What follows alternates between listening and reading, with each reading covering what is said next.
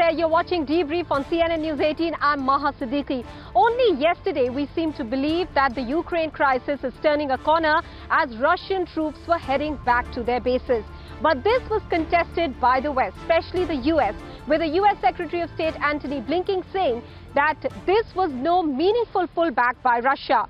Now the NATO defense ministers have also come out with a statement saying that they are gravely worried about the situation as it is developing because of the unprovoked build-up of the Russian forces on the Ukrainian border, and that Russia should seriously looking at the path of diplomacy.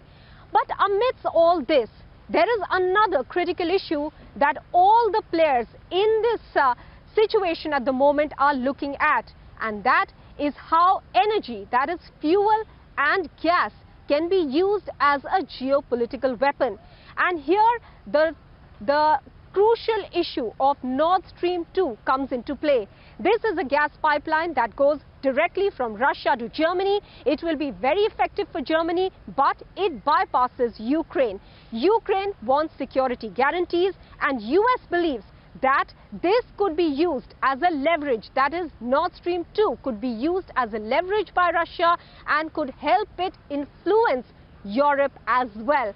This is what we'll be talking about in Debrief today. But before that, let's take a look at the India angle. There are about 20,000 Indian citizens in Ukraine. They have been worried about the uncertainty on the ground and wanting to come back to the country. India issued an advisory only recommending those who do not have any essential work in Ukraine to come back temporarily. But there was another problem. Flight prices had gone up 4 times. Flights were all booked as well. Now the government says that it has done away with the air bubble for Ukraine for the moment so that more flights can reach, and especially students, Indian students studying in Ukraine who wish to come back temporarily can take those flights. Ridhima Bhatnagar has the details.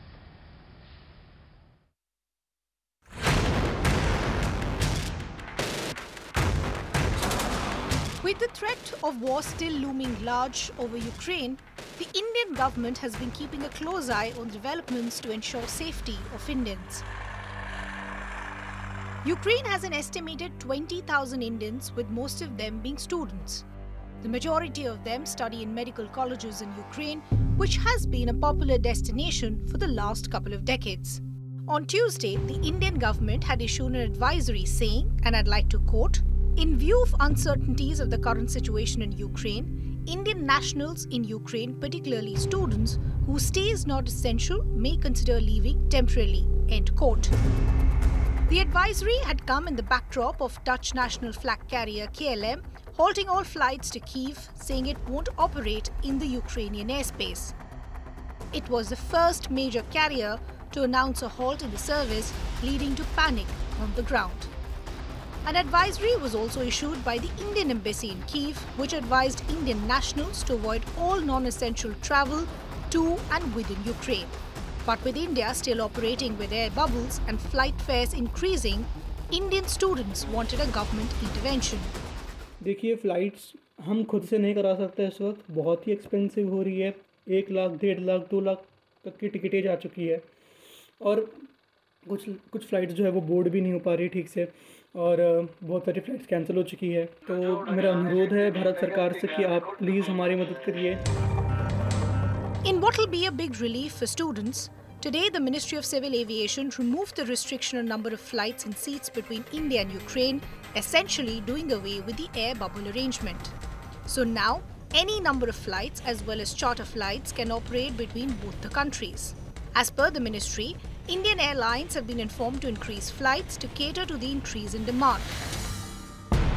The Ministry of External Affairs, or the MEA, on Wednesday had already set up a control room to provide information and assistance to Indian nationals. In addition, the Indian Embassy in Ukraine had also set up a 24-hour helpline for Indians in the Eastern European nation. As you know, the situation on the ground currently, from what we hear, is not where they are keen to move immediately, but there are concerns, obviously, with the developments. But I don't think it's an evacuation. Till now, more than a dozen countries have urged their citizens to leave Ukraine. The United States, the UK and Germany are among those who've told their nationals to leave. Many countries, including Australia, Italy, Israel, the Netherlands, and Japan, have also issued similar advisories. Some have also evacuated diplomatic staff and their families. Even as Russia is claiming of a pullback on the ground, experts say it may be too early to say that war clouds have moved away. Ridhima Bhatnagar for CNN News 18. Videos from the Russian military show the troop movement back to their bases. This Moscow is using to show that there is a pullback. However, NATO Secretary General and also the US seem to believe that there is a rising build-up on the Ukrainian border on the east. Jim Sweeto of CNN has the report.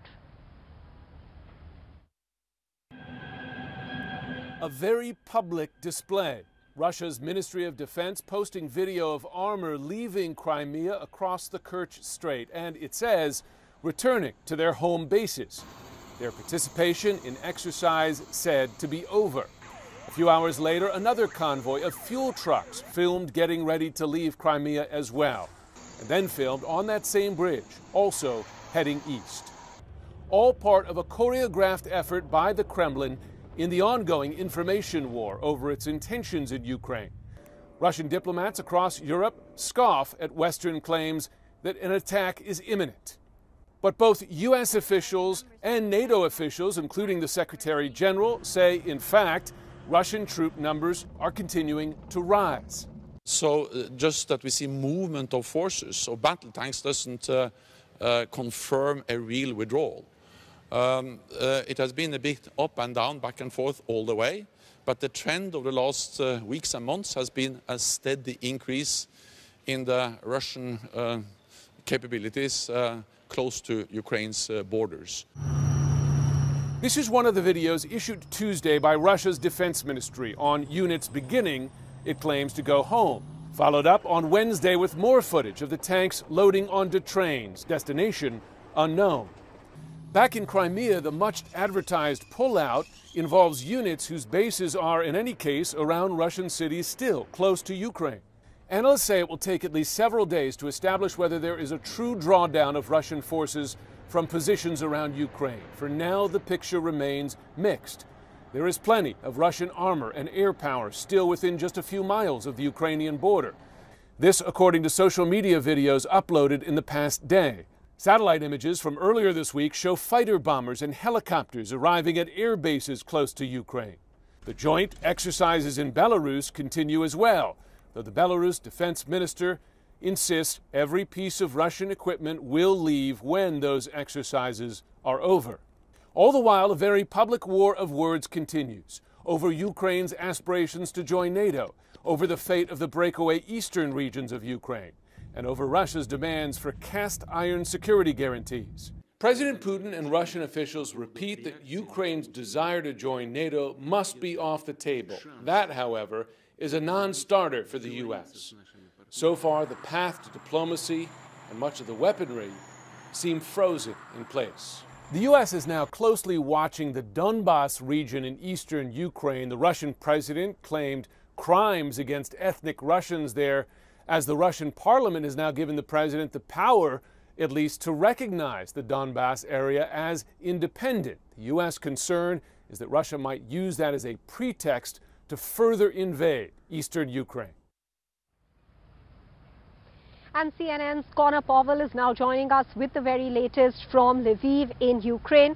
Connor, first of all, the claim by Russia that there is a troop pullback is being disputed. The U.S. Secretary of State saying that this is no meaningful pullback. What is the Ukrainian side saying? Is this pullback happening, and if so, from where?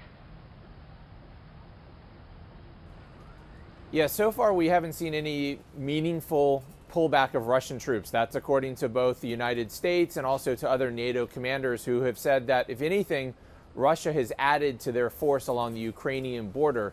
That a couple days ago was estimated at about 150,000 or so Russian troops along that Ukrainian border. Now, here in Ukraine, the Ukrainian leaders have said that they're watching this. They've seen this Russian force build up over the last couple of weeks.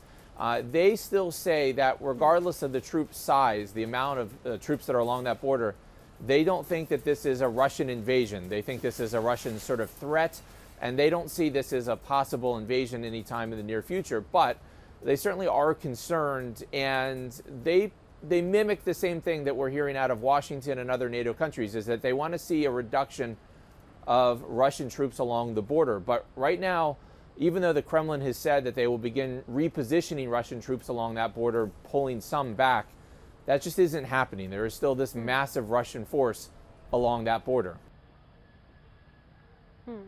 Connor, has there been any statement with regards to movement of Russian troops from Belarus once the joint exercises are over? Well, so the Russian government has been saying that this is just all a military training exercise, and that it's Western hysteria that has led to this confrontation and this crisis. There are tens of thousands of Russian troops in neighboring Belarus along the Belarusian and Ukrainian border. This is all supposed to wrap up, if it is in fact a training exercise, in the next couple of days. And many of those, if not all of those Russian troops that are in neighboring Belarus are supposed to go home. But right now there's no indication that's happening, and the Belarusians aren't really saying anything along the lines of what's expected to happen. The messaging is very much coming out of the Kremlin and Vladimir Putin and the foreign minister Sergei Lavrov. So at this point, we just don't know what's going to happen with those Russian troops in the neighboring country of Belarus, and that's kind of what we're watching. The United States and NATO have said that for any talks to go forward, they want to see a massive reduction of Russian troops from the border area. Until that happens, there is still this possibility of an imminent invasion, according to NATO and other countries in the NATO alliance. So right now, what's happening there, it just isn't clear until we see some type of large-scale withdrawal from the border, and that just isn't happening right now.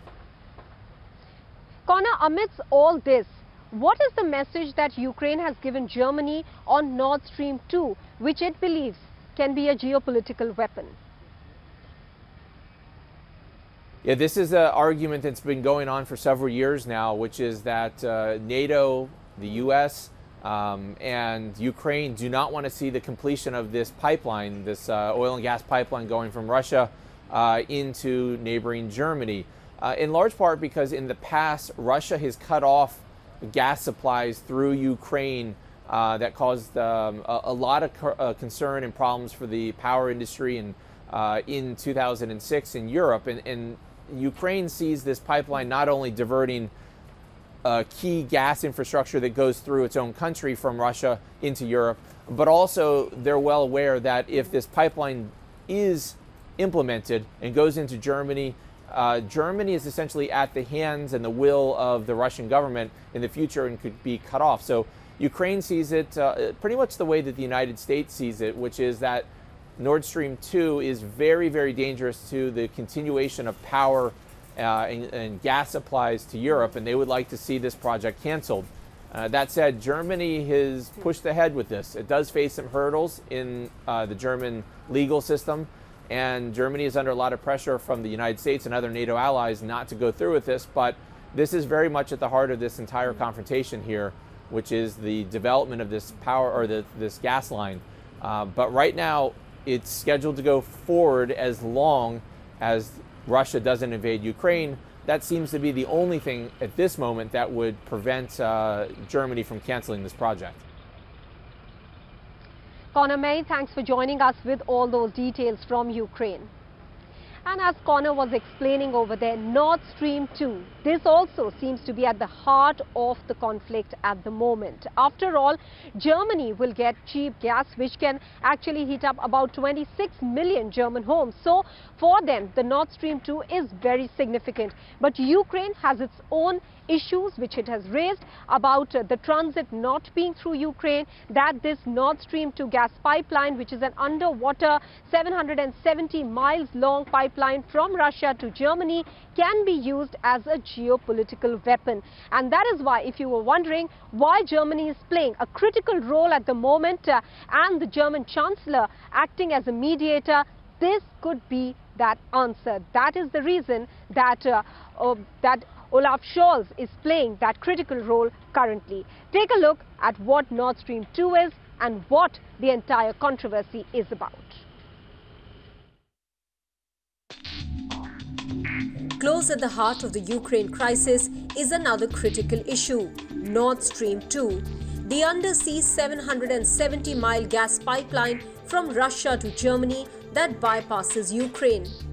It not only boosts Russian gas sales to Europe, but also underscores a strategic leverage and victory for Russia. Ukraine is really the prize, both for the Europeans and for the Russians, and so the gas issue would undoubtedly shift that balance back towards Moscow. So President Biden's stake is part commercial. The US would like to sell its shale gas to Europe, but mostly strategic. Biden has made clear that Nord Stream 2 is a bad deal. It's a bad deal because it divides Europe, it exposes Ukraine and Central Europe to Russian manipulation. Former German Chancellor Angela Merkel, who was the key to the success of a strong US-Europe relationship, had opposed any possible US sanctions on Nord Stream 2. Germany has a very strong reason for it. The pipeline could heat 26 million German homes at an affordable price, and construction was completed for the pipeline in September. This is an area in which Germany is really alone. Its European neighbours are against it, the EU is against it, and the US is against it. In the recent meeting between Ukrainian President Volodymyr Zelensky and German Chancellor Olaf Scholz, Zelensky said that they discussed the security risks associated with Nord Stream 2, and there were some differences in the assessment. He said Ukraine views it as a geopolitical weapon, which is why it needs energy security guarantees. Повторюся, безпека України – це безпека Європи. Переконаний, що і тільки спільними зусиллями ми зможемо знайти шляхи.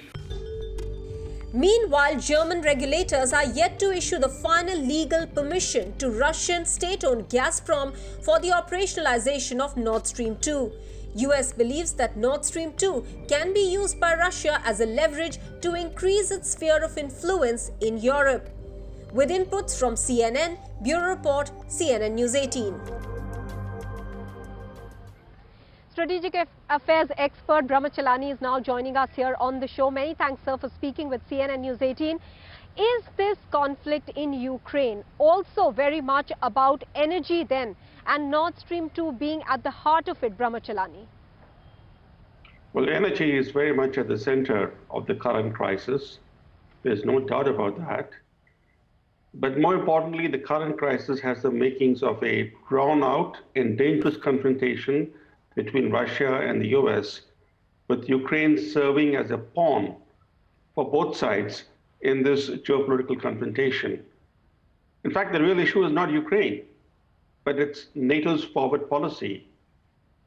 Russia has mounted major military buildup against Ukraine to compel the US to abandon its policy of NATO creep to Russia's borders.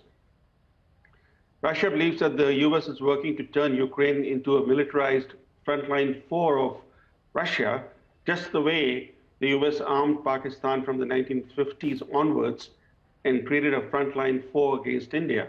So put it bluntly, Russia doesn't want a Pakistan on its southwestern borders. But coming to energy, that issue is important for Russia because Russia has become a major exporter of energy. And it's also very important for Europe. European countries rely on Russian energy. But the Americans, look at what the US objective is and why they are objecting to Nord Stream 2. Washington's aim is to supplant Russian energy supplies with US energy supplies. That's what they're seeking to do. They want Europe to turn to US oil and gas supplies. But that's easier said than done because the Russian supplies are coming through pipeline. There's a particular infrastructure that's already in place. The American supplies are going to come by ship. And creating the alternative infrastructure will take years and will cost billions and billions of dollars. So it's not as simple that, let's say, Germany, instead of buying gas from Russia via pipeline, starts relying on American shipments of gas. But there's a bigger issue, which is the weaponization. Does this Nord Stream 2 then have the potential to, draw a wedge within Europe and between Germany and US as well? Definitely. It's already creating a divide between countries like France and Germany on one side. These are two of the biggest powers of Europe, and the US on the other side. We're talking about, the pretense is that there is unity in the Western camp. No, there's actually quite a clear divide. Both Germany and France are taking a more moderate stance on the Russia-Ukraine issue. In fact, the drumbeats of war are being sounded not by Ukraine, but by Washington. And that's the irony in this entire situation, that the country that is at the center of this crisis, Ukraine, is urging Washington not to overplay the Russian threat. That plea has been made by the Ukrainian president repeatedly. But coming to the energy issue, which you raised, there are two ways to weaponize energy supplies.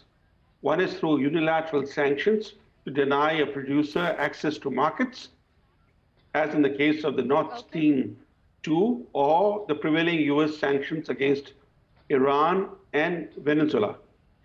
Another way is to weaponize energy is for a producer to deliberately hold back supplies, as Russia is threatening to do. As the threat from Russia continues and the hysteria generated by the other side, Ukraine is trying to put up a brave face. They observed the Unity Day on the 16th of February, leaving you with these visuals.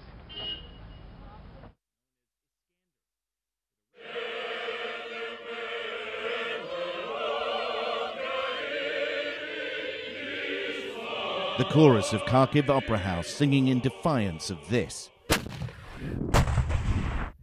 Russia massing what the US says are 150,000 troops on three sides of Ukraine's border.